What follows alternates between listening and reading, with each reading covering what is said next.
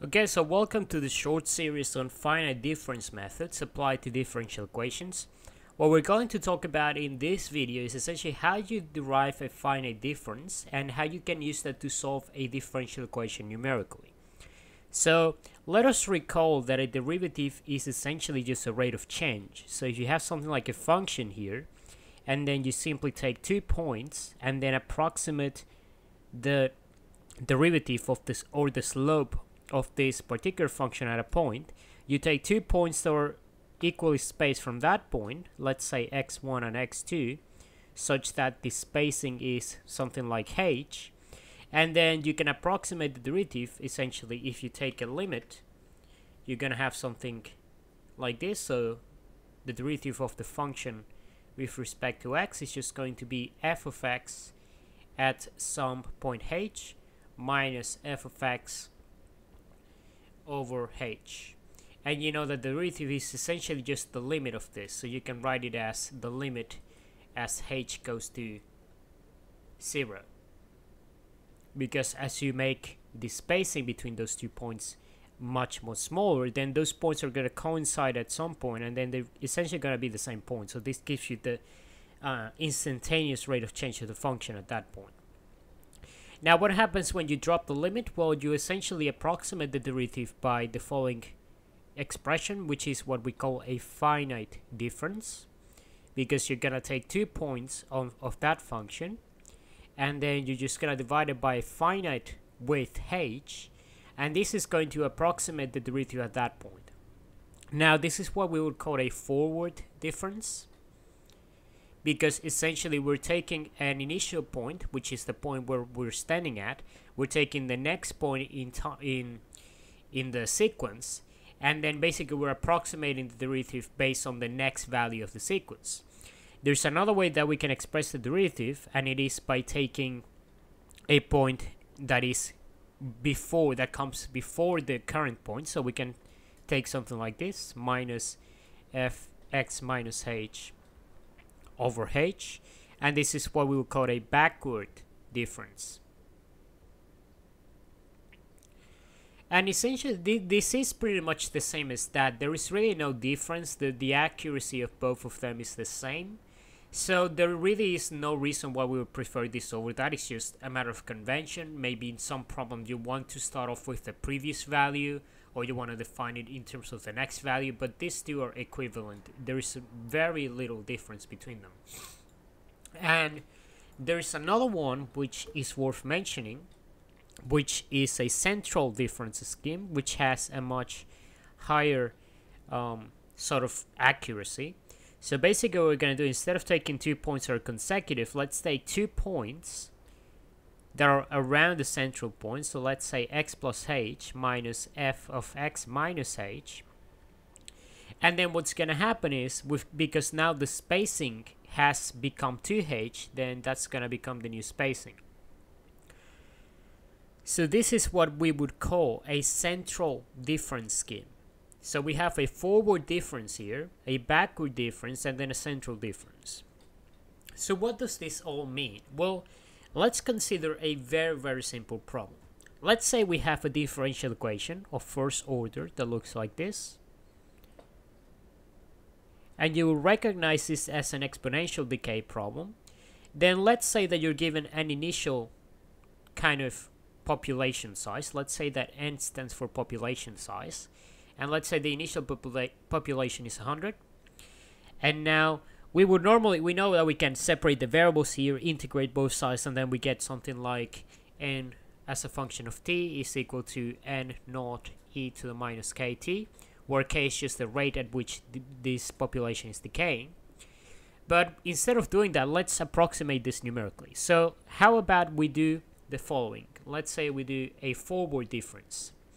So we're going to replace this by that. So we're going to write n at t plus some step size h minus n at time t over h, which is just going to be the spacing between those two. It's going to be equal to k n at point t. And now what we're going to do is, given some initial value, which we have here, we're going to find the next value in the sequence. So let's say we have let's rearrange this. nt plus h is going to be a function of the previous step, or the previous value, and this is going to equal nt equals, sorry, not equals, minus k, h, and t. And you will be seeing it is very common for us to use the following notation. So instead of writing it like this, we're going to write it in terms of a finite difference equation.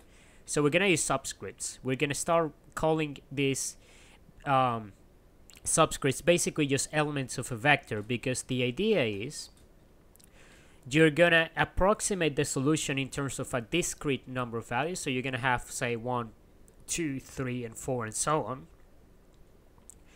And you're going to form an array or a vector of values. So you're going to address the values of that vector based on this subscript. So we have the previous value is going to give you the new value, and it is going to be related by this equation here. Alright, so what does this mean? Well, this means that we're going to start off at some point, let's say n0. So n1 is going to be given by n0 minus k times h n0. And now what we need to do is we need to obviously choose a rate constant and a step size. So let's try a step size of 1. And let's try a k value of 1. So this is going to be 100 minus 1 times 1 times 100. That's equals to 0. And then that means that n2 is going to be using the value of n1. And we know both of those are going to be 0. So in this case, what you're actually getting, if you continue this for a whole bunch of points, you're going to get a curve that looks like this. You're going to start off at 100, and then in the next point in line, you're just going to drop off very abruptly, and then it's just going to stay at 0. That doesn't really look like a good solution, because remember, this is a smooth exponential curve. This is not. So how can we improve this? Well, obviously we need to change the step size, and this is something that we'll be doing quite a lot here. The step size is going to give you the accuracy of your numerical approximation to the solution. So instead of having h equals to 1, how about we use something like h equals to 0.1? Now, if we put that in here, so let's get rid of this value here first. We're going to have 100 minus 0.1, k is equals to 1 of 100, and this is going to be 90, right? Because we're taking 10% of this, becomes 90. Then the value n2 is going to be n1 minus k, h, n1 equals to 90 minus 0.1 of 90. And then basically this is going to be 81. And then if we take the next value, n3 equals to n2 minus k, h, n2 equals to 81 minus 0.1 of 81. What's this going to be? Well, this is going to be 8.1. So this minus that is going to be about 72.9, I believe. Because you have 0.1, yeah, 72.9.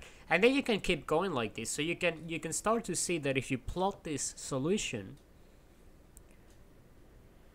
you start off at 100 here for your n, and then you have your time here.